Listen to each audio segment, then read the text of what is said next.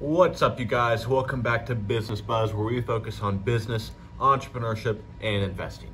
Today on Business Buzz, we're going to be talking about Robinhood, and specifically the new Robinhood Cash Management feature. But before we get into the video, make sure you go down and subscribe, because I have a startling statistic that I'm about to tell you guys. 98.6% of our viewers are not subscribed. So once again, please go down and subscribe. Let's get into it. So first of all, if you've never even heard of Robinhood Cash Management, or if you just heard the name and you don't even know what the heck it is, let me tell you what is it. It lets users park their uninvested cash into sort of a savings slash debit account.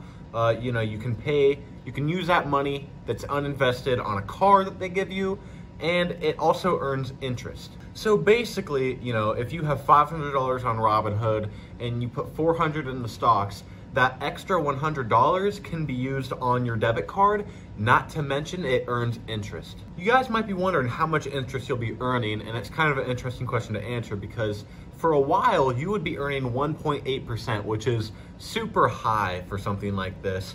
However, it just recently went down to 0.3%. But honestly, that's still better than nothing. I mean, it's better than just having your uninvested cash just sit there, right? And I'm pretty sure the CEO said that he wants it to go up to 3% at some point. So if it does, that'd be quite honestly amazing. And let's not forget to mention that these accounts are insured by the federal government, so you don't gotta worry about your money. There are no account minimums, no transfer fees, and no foreign transaction fees, which is pretty good. Keep in mind, you can withdraw your cash from over 75,000 ATMs. So again, it's just like a debit card. Another thing that's really cool about the cash management is that you can actually pick from 4 different cards. And obviously this isn't a huge thing, but it's kind of cool. They have a green card, a white card, a black card, and a USA flag card, which is the one that I'm probably gonna roll with. Again, this works like any other debit card. You can use it anywhere that they accept debit cards, and you can even get a routing number and an account number just like you have a bank account. So it sounds all nice and wonderful, so let's talk about a little downsides to this. The main downside that I could find in this cash management feature is the poor customer support that many customers experience, probably due to the fact that this is just such a fast-growing company. So yeah, Robinhood support is not the best in many people's eyes, but I do predict that it will probably get better as the company becomes more established and just kind of slows down a little bit. Of course, another downside is that the interest rate, just completely flopped, of course, so maybe you'd be kind of scared of the instability there. Maybe you're expecting a 1.8% and it goes down to 0.35. That's a pretty big jump there. However, keep in mind that 0.35%, while it does sound really tiny, it's still bigger than most banks out there like Charles Schwab.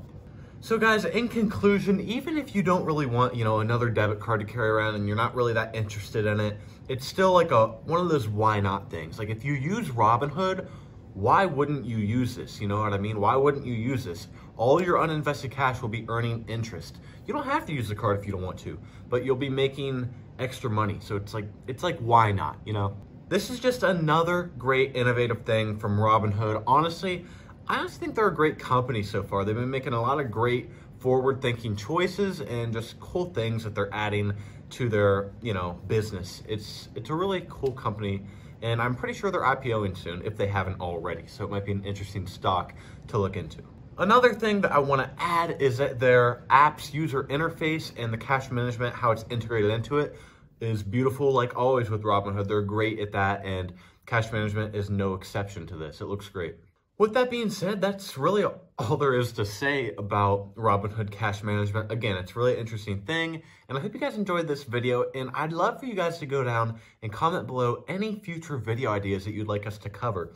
Again, it could follow anything to do with business, entrepreneurship, personal finance, investing, whatever relating to our type of content. We'd greatly appreciate ideas.